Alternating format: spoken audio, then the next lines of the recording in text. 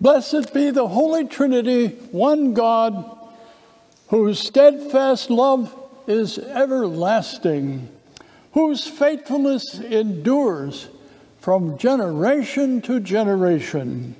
Amen. Trusting in the mercy of God, let us confess our sin. Reconciling God, we confess that we do not trust your abundance and we deny your presence in our lives. We place our hope in ourselves and rely on our own efforts. We fail to believe that you provide enough for all. We abuse your good creation for our own benefit. We fear difference and do not welcome those as you would have us welcome them. We sin in thought, in word, and deed. By your grace, forgive us.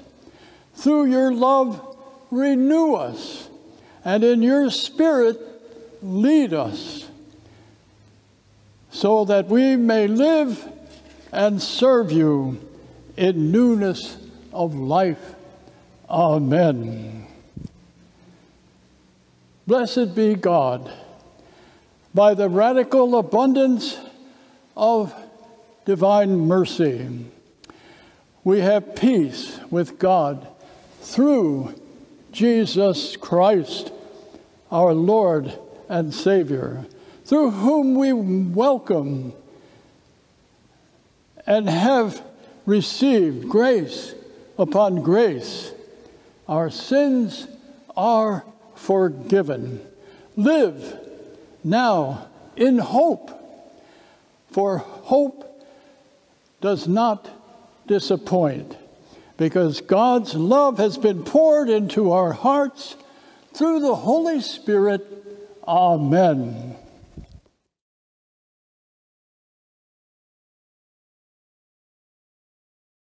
Jesus loves me, this I know, for the Bible tells me so.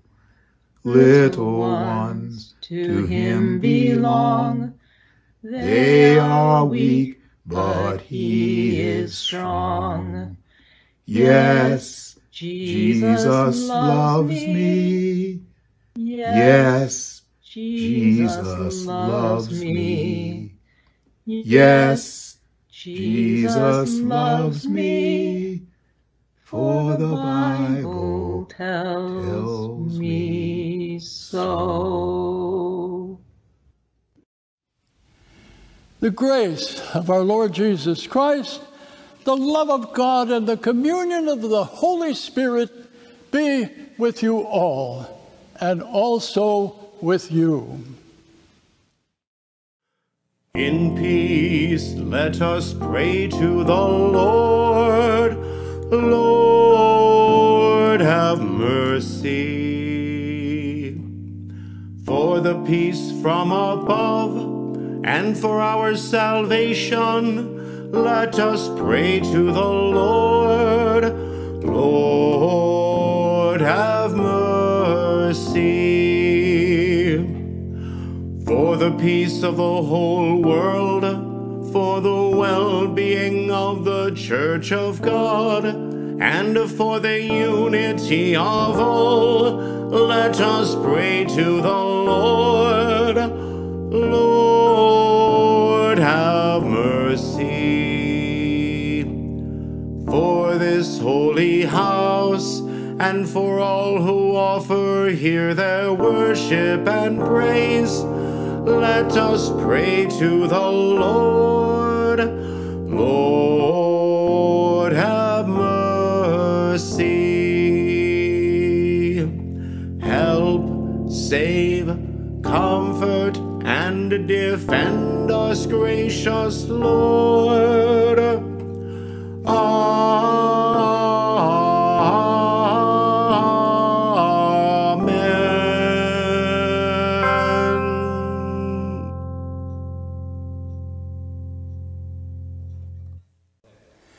You're invited to join in the prayer of the day, and the Lord be with you, and also with you. Let us pray. Almighty God, we thank you for planting in us the seed of your word. By your Holy Spirit, help us to receive it with joy, live according to it, and grow in faith and hope and love. Through Jesus Christ our Lord. Amen.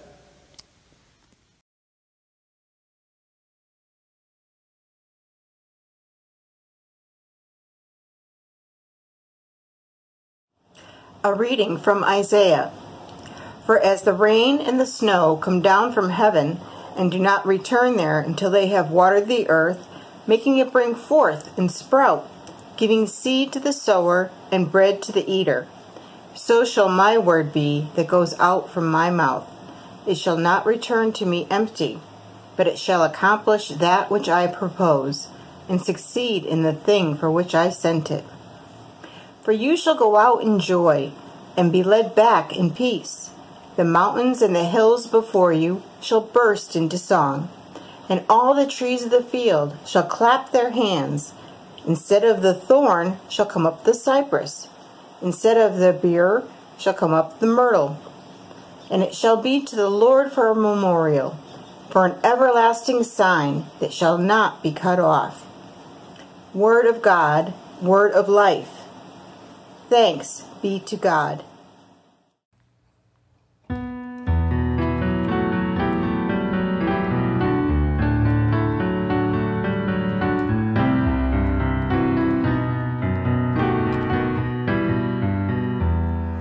Your paths overflow with plenty, O God. Your paths overflow with plenty. Your paths overflow with plenty, O God. Your paths overflow with plenty. You are to be praised, O God, in Zion. To you shall vows be fulfilled. To you, the one who answers prayer.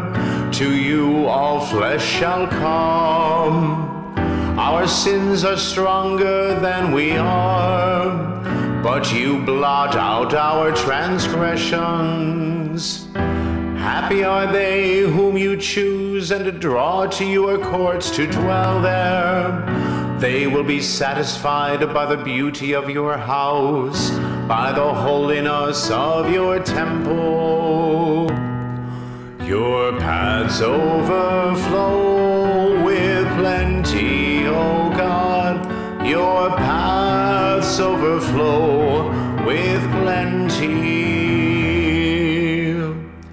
Awesome things will you show us in your righteousness, O God of our salvation. O hope of all the ends of the earth and of the oceans far away. You make firm the mountains by your power. You are girded about with might. You still the roaring of the seas, the roaring of their waves, and the clamor of the peoples. Those who dwell at the ends of the earth will tremble at your marvelous signs. You make the dawn and the dusk to sing for joy. Your paths overflow with plenty, O God. Your paths overflow with plenty. You visit the earth and water it abundantly. You make it very plenteous. The river of God is full of water. You prepare the grain, for so you provide for the earth. You drench the furrows and smooth out the ridges. With heavy rain you soften the ground and bless its increase. You crown the year with your goodness and your paths overflow with plenty. May the fields of the wilderness be rich for grazing, and the hills be clothed with joy. May the meadows cover themselves with flocks, and the valleys cloak themselves with grain. Let them shout for joy and sing. Your paths overflow with plenty, O God. Your paths overflow with plenty.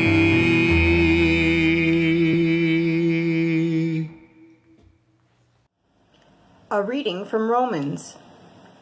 There is therefore now no condemnation for those who are in Christ Jesus. For the law of the Spirit of life in Christ Jesus has set you free from the law of sin and of death. For God has done what the law, weakened by the flesh, could not do. By sending his own Son in the likeness of sinful flesh, and to deal with sin, he condemned sin in the flesh, so that the just requirement of the law might be fulfilled in us, who walk not according to the flesh, but according to the Spirit. For those who live according to the flesh set their minds on the things of the flesh, but those who live according to the Spirit set their minds on the things of the Spirit. To set the mind on the flesh is death, but to set the mind on the Spirit is life and peace. For this reason, the mind that is set on the flesh is hostile to God. It does not submit to God's law. Indeed, it cannot. And those who are in the flesh cannot please God. But you are not in the flesh. You are in the Spirit, since the Spirit of God dwells in you. Anyone who does not have the Spirit of Christ does not belong to him. But if Christ is in you, though the body is dead because of sin, the Spirit is life because of righteousness. If the Spirit of him who raised Jesus from the dead dwells in you, he who raised Christ from the dead will give life to your mortal bodies also through his Spirit that dwells in you. Word of God, word of life. Thanks be to God.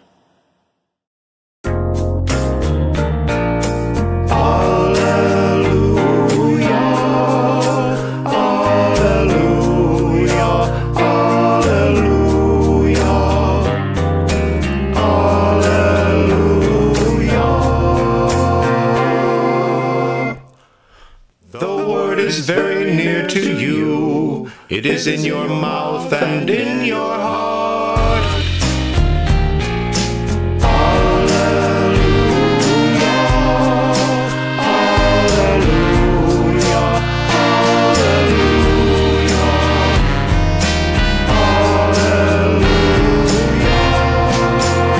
Hallelujah, hallelujah,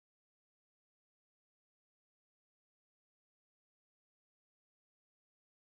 hallelujah. We welcome you to the service this morning, and so glad you've joined us. The gospel for this Sunday is in the 13th chapter of the Gospel of St. Matthew, beginning with the first verse. Now that same day, Jesus went out of the house and sat beside the sea, and such great crowds gathered around him that he got out into a boat and sat there while the whole crowd stood on the beach. And he told them many things in parables, saying, Listen, a sower went out to sow, and as he sowed, some seed fell on the path. And as he came and as the birds came and ate them up, other seed fell on rocky ground where they did not have much soil, and they sprang up quickly, since they had no depth of soil. But when the sun rose, they were scorched, and since they had no root, they withered away. Other seeds fell among thorns, and the thorns grew up and choked them. Other seeds fell on good soil and brought forth grain, some 100-fold, some 60-fold, and some 30-fold. Let anyone with ears listen. Hear then the parable of the sower. When anyone hears the word of the kingdom and does not understand it, the evil one comes and snatches it away, that which is sown in the heart. And this is what's sown in the path. And as for what was sown on the rocky ground, this is the one who hears the word and immediately receives it with joy.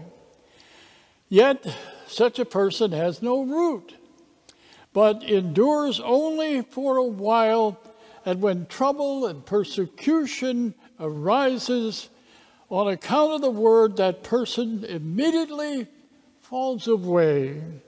As for what was sown among thorns, this is the one who hears the word, but the cares of the world and the lure of wealth choke the word, and it yields nothing.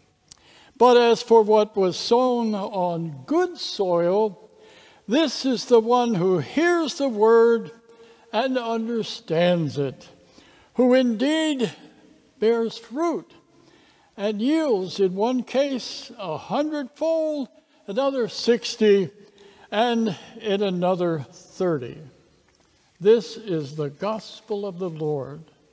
The grace of our Lord Jesus Christ, the love of God the Father, and the power of the Holy Spirit be with us all. Amen. In the song, The Rose, the poet sings about how when the night seems so lonely and the road seems so long, it may seem that love is only for the lucky and the strong. But remember, deep beneath the snow is a seed, and in the spring, with the sun's warmth, becomes a rose. The seed of the Word of God does bloom and blossom, but Christ reminds us this morning, the seed of the Word isn't always able or allowed to bloom and to blossom. There may be the wintry times in our lives, the wintry blast of the coronavirus may send chills down our spine. We may lose a loved one. And then so many things may pile up in our lives that we become depressed and despondent.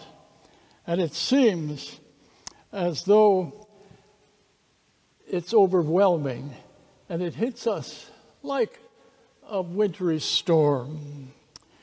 But the seed of the Word, however, is powerful in and of itself. Christ reminds us of this morning, but he does remind us that there may be times when the seed is hindered from growing.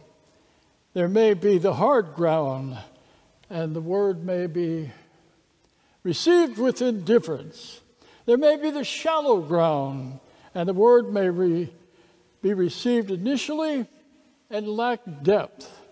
And there may be the thorny ground, when we live in an age of distraction. The seed of the word, however, blooms and blossoms when there is good ground and when we are receptive to the word. We can then bear the fruits of the Spirit: love, joy, patience, peace, and long-suffering. The seed of the word has been sown in your life by your parents, Sunday school teachers, aunts and uncles, grandparents, and pastors. And just as the sun's warmth in the spring shines so that the seed can become a rose, even more so the love of God's Son poured out in your life the words and promises of Christ can bloom and blossom. The seed of God's word is blooming and blossoming in your lives. There's much evidence of that here among the members and friends of First Lutheran Church of the Reformation. You have borne the fruits of the Spirit in your lives. And with the Son's love, we can be sustained by the Word in the times of our sadness. God hears, and we can be warmed. There was a man once who came to Christ, and he brought a donkey with him so Christ could ride on the donkey, and he invited the man to come to his home so that he could heal his son. And Jesus asked the man, "Do you believe that I can heal your son?" And he said, "Yes." And so the man headed home without Jesus and with the donkey with nobody on it. And he got halfway home and he was met by many friends and family who were rejoicing to tell him that his son had been healed. And he asked when it happened. And they determined it was the very moment that Jesus had asked the man, "Do you believe that I can heal your son?" And he said yes. And he came home only with a word in his pocket, but that's all that he needed, the word that Christ gave him.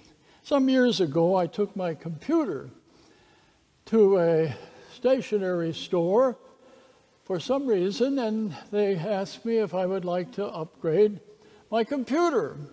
And I said yes, and the technician appeared to be quite a young boy, but he started working on my computer, and all of a sudden it crashed.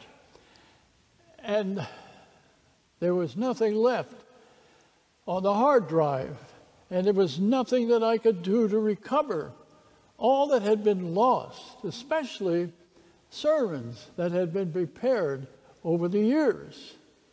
And Pastor Dave Olson, who was one of the interim pastors here at First Lutheran, told me that it was good and important to realize that the seed of the Word had been sown in years past. And that was comforting and reassuring to me, to remind me that the seed of the Word does endure. So the Lord promised through the prophet Isaiah, "As the rain cometh down and as the sun from heaven, and does not return where it came from, but waters the earth and makes it bring forth and bud, that it may give seed to the sower and bread to the eater. So shall my word be that goes forth out of my mouth. It shall not return unto me void, but it shall accomplish that whereunto I send it." Luther once said, "God speaks, and those things which are not come into being." Abraham was called to go in an unknown land into an unknown future and to leave the Ur of Chaldees. And he did so only on the basis of the word that he had received from the Lord. Martin Luther spent a lot of time with theologians and seminary students discussing theology, and while he did so, he drank a stein of beer, while at the same time he acknowledged that he knew the seed of the word was spreading throughout all of Europe, resulting in the Protestant Reformation. Paul similarly was in prison in Philippi for proclaiming the gospel, and he acknowledged that the powerful word was spreading throughout Asia Minor while he was in prison. And he described the word as the unfettered word. The Apostle Paul Peter said, we are born anew, not by the corruptible seed, but by the incorruptible seed of the Word of God. And in his hour of temptation, Jesus said, it is written, thou shalt not tempt the Lord your God. Whenever we're able to gather for Holy Communion, Christ invites us to come to the table he prepares for us. And Luther describes Holy Communion as the visible word through which Christ is present, assuring us of his grace and mercy and confidence in the unfailing power of God's word can be ours. Years ago, in the Lutheran hymnal used by the Lutheran Church Missouri Synod, there was a prayer that was prayed at the end of the worship service. Blessed Lord, who has caused all holy scriptures to be written for our learning, grant that we may in such wise read, mark, learn, and inwardly digest them, that by patience and comfort of thy holy word we may embrace and hold fast the blessed hope of everlasting life, which you have given us in our Savior, Jesus Christ. In the battle hymn of the Reformation, Martin Luther wrote that when tempted by the evil one little word can fell him. The woman from Syrophoenicia came and asked Jesus to heal her daughter, and initially he answered her not a word, but she persisted, and eventually Christ healed her daughter as she trusted in that word. In a church, there was a lonely old gentleman who passed away, and all his friends had long before passed on themselves. So a gentleman assumed that there wouldn't be anybody or not many people there for the funeral. So he decided to go, and when the funeral procession came to the grave, he stood at the entrance to the cemetery in his raincoat. It was a dreary, raining day, and he was the only one there in addition to the pastor. And so after the service, he walked up to the grave and saluted with a wide salute worthy of a king. And then as he walked out, the pastor discovered that he was a brigadier general. And the man explained that that gentleman was his Sunday school teacher. And he had been a pretty rowdy young boy. But that Sunday school teacher had such an influence on his life that he wanted to be there to pay his honor. In Luther's explanation to the third article of the Apostle Creed, in the small catechism, he proclaims the good news that God's word is powerful. Luther says, I believe that I cannot by my own strength or understanding believe in Jesus Christ, my Lord, or come to him. But instead, the Holy Spirit has called me through the gospel, enlightened me with his gifts, and made me holy and kept me in the true faith, just as he calls, gathers, enlightens, and sanctifies the whole Christian church on earth and keeps it with Jesus Christ in the one communion of faith. Apostle Peter assures us that we are born again by the word, not the incorruptible seed, not the corruptible seed, but the incorruptible seed of the word of God. Paul urges us to dwell richly in his word. This is exactly what James meant when he said, "Therefore lay aside all filthiness and overflow of wickedness, and receive with meekness the implanted word which is able to save your soul."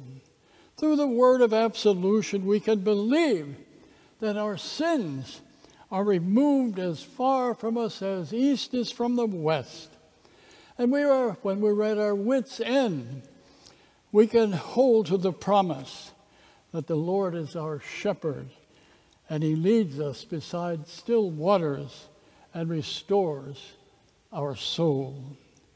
God's word can change a cold, cruel heart so that a person becomes a loving, compassionate person. In the small catechism, Martin Luther asks, "What is baptism?" He says, "Baptism is not simple water only, but it is the water comprehended in God's command and connected with God's word." In answer to the question, how can water do such great things?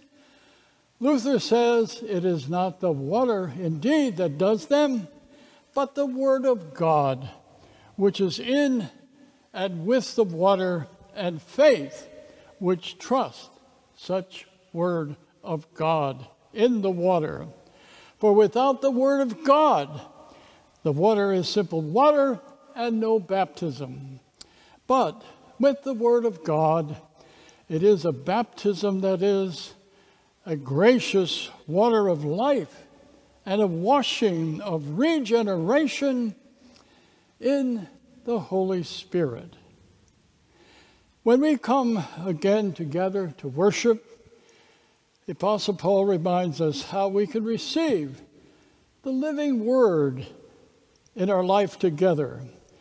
The Apostle told the Christians in the congregation of Colossae that they should let the word of Christ dwell in them richly, teaching and admonishing one another with psalms and hymns and spiritual songs, singing with grace to the Lord. Worship is not just vertical in our relationship to God, but it is also our relationship horizontally to everybody else in the faith community. We speak the word to one another. A professor at the seminary said that it is as though we elbow one another with the gospel and with the word of God, assuring us that Christ the Lord is risen. When we're able to gather for Holy Communion, Christ invites us to come. And Luther explains that Holy Communion is the visible word through which Christ is present, assuring us of grace and mercy and confidence and the unfailing power of God's word. One spring day, a gardener invited his neighbor to see the packet of seeds that he had bought, describing all these beautiful flowers. And he said he was going to plant the seeds and hopefully have the most beautiful flower garden that he's ever had. And so about a month later, the neighbor came back and asked the man how his flower garden was doing. And he said, "I'm sorry, it hasn't done well." "Well, what was it?" he asked. "Was it the soil? Was it the heat? Were there pests?" And the man said no. And then the neighbor said, "Well, was it the seeds?" And he said, "Yes, because the seeds were never planted. I never got around to it." Now, getting the seed into the ground can sometimes be the hardest part of growing things, especially in Israel at the time of Jesus, as we heard in the parable. But the area itself was full of obstacles, and most of the ground was hilly. In life, The seed of the Word of God is not the problem. The Word is powerful, but it needs to be planted. And then it will bloom and blossom in our lives. Amen.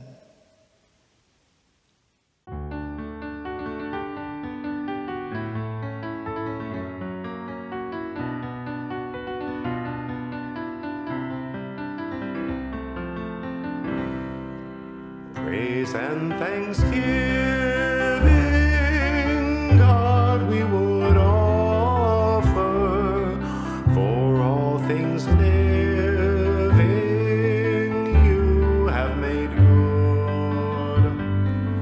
Harvest of sown fields, fruits of the orchard, hay from the mown fields, blossom and wood.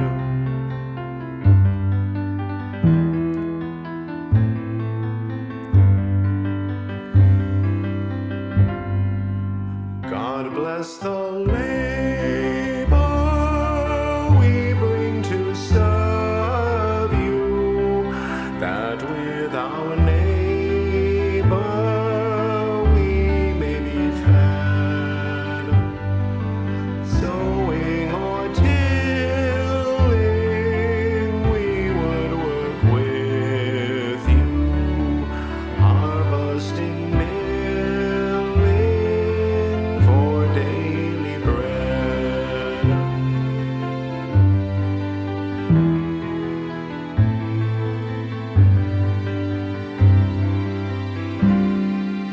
Father, providing food for your children, by wisdom's guiding, teach us to share one with another, so that rejoicing with us all others may know your care.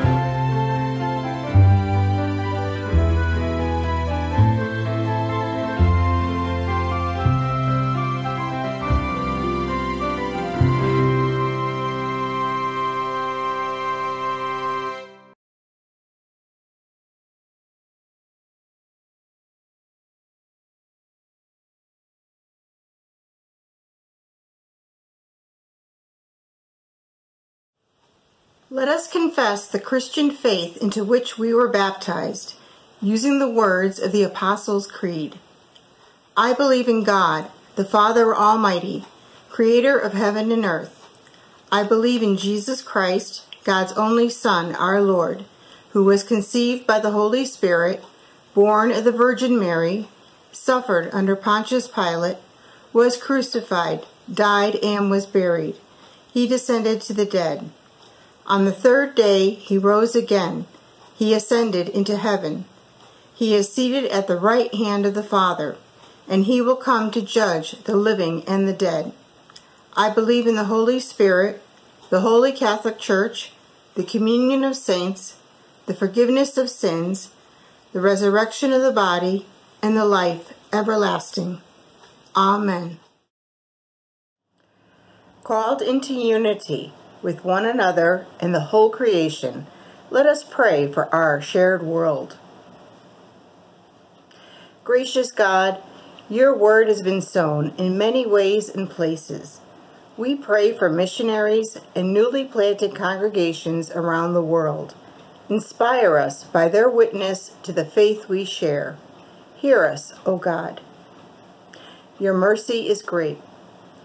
Creating God, the mountains and hills burst into song, and the trees and fields clap their hands in praise.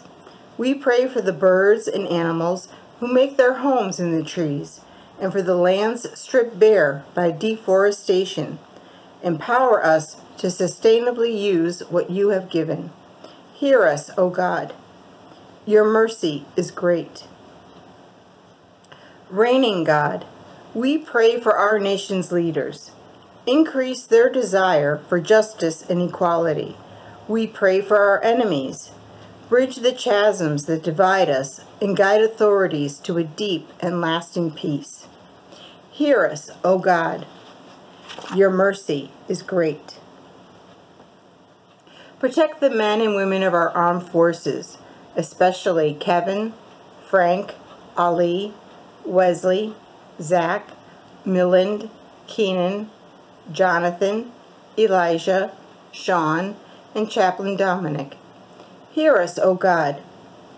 Your mercy is great. Abiding God, care for all who are in need, especially Sandy, Myrtle, Joan, Leslie, Greta, Phyllis, Ryan, Jennifer, Lisa, Devin, Eric, Anna, Walter, and Pat. Protect first responders and essential workers. For those who are doubting, renew faith. For those who are worrying, provide release. For those who are struggling, ease burdens. For those in fear, give hope. Hear us, O God. Your mercy is great. Renewing God, revive your church in this place.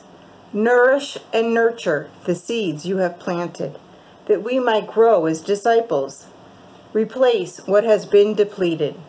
Sustain our ministries, especially our Monday Mingle and Wednesday Pasta, that brings the community to our table to share with us, and deepen relationships with the wider community. Hear us, O God. Your mercy is great. Eternal God, we give thanks for all who have died, especially Nathan Soderblom, Bishop of Uppsala, whom we commemorate today. Comfort us in the sure and certain hope of the resurrection. Hear us, O God. Your mercy is great. Receive these prayers, O God, and those too deep for words, through Jesus Christ our Lord. Amen. The peace of the Lord be with you always, and also with you. Let us pray. Mighty God, in fulfillment of the promise made to David, you established a lasting covenant through Jesus, your beloved Son. You anointed him and raised him higher than all kings on earth. Remember your covenant, so that all who are marked with the cross of your Son may sing of your mercies forever. Through your Son, Jesus Christ our Lord. Amen. You're invited to join now as we come to our Heavenly Father, as dear children come to a loving parent, and pray, Our Father, who art in heaven, hallowed be thy name. Thy kingdom come, thy will be done, on earth as it is in heaven. Give us this day our daily bread, and forgive us our trespasses as we forgive those who trespass against us. And lead us not into temptation, but deliver us from evil. For thine is the kingdom and the power and the glory, forever and ever. Amen. And now let us receive the benediction with which God would bless his people.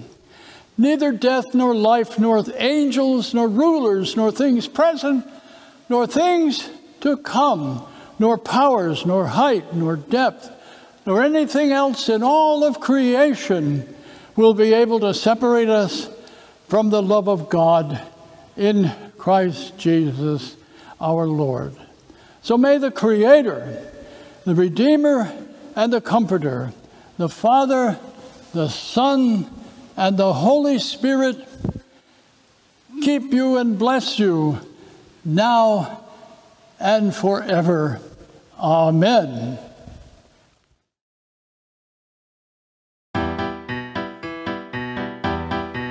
You shall go out with joy and be led forth with peace, and the mountains and the hills will break forth before you. There'll be shouts of joy, and all the trees of the field will clap their hands, and all the trees of the field will clap their hands. The trees of the field will clap their hands. The trees of the field will clap their hands while you go out with joy. You shall go out with joy and be led forth with peace, and the mountains and the hills will break forth before you. There'll be shouts of joy, and all the trees of the field will clap their hands, and all the trees of the field will clap their hands. The trees of the field will clap their hands. The trees of the field will clap their hands while you go out with joy. Go in peace. Christ is with you. Thanks be to God.